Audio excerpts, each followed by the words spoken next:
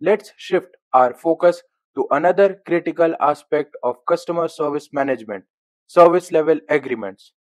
SLA play a vital role in ensuring that customer service remains not just efficient but also meets the highest standards. They are like the promise your organization makes to your customer about response times and issue resolution.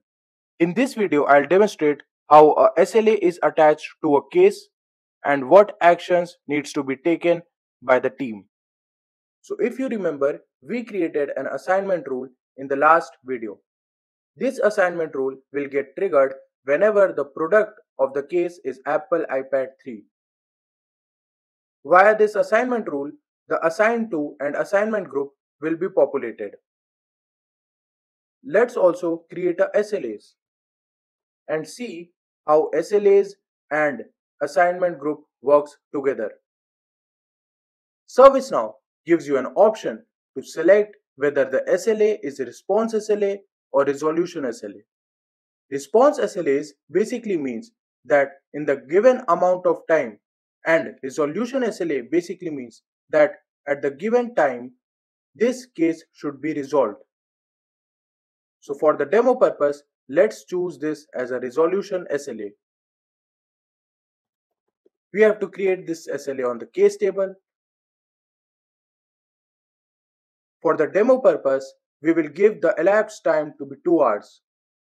This SLA will run 24/7 and the start condition will basically be when the state is open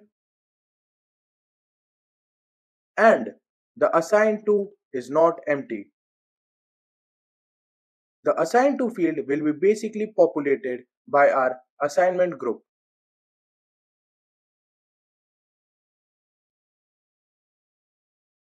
Now, we will come to the stop condition. This SLA will automatically stop when the state of the case is resolved. So, whenever the assigned user provides a resolution for the case, this SLA will automatically get closed. I'll submit this SLA and let's raise a case from the customer portal.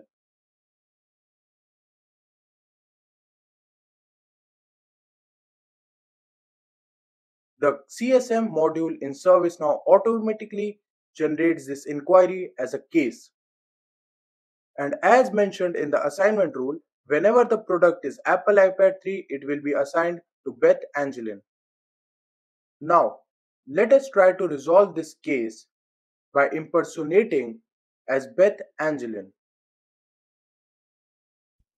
Currently, as you can see, there is no SLA attached to the case because of the start condition we gave in the SLA. Once we change the state to open and save the case, you can see the SLA got attached.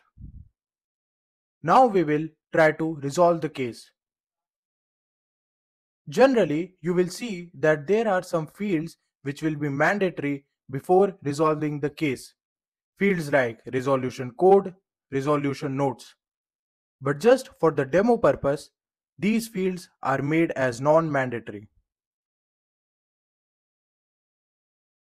Once we resolve the case, you can see the SLA got completed. So that's it for today's video tutorial. Don't forget to like and subscribe if you found this video helpful and hit that notification bell so you don't miss the upcoming tutorials.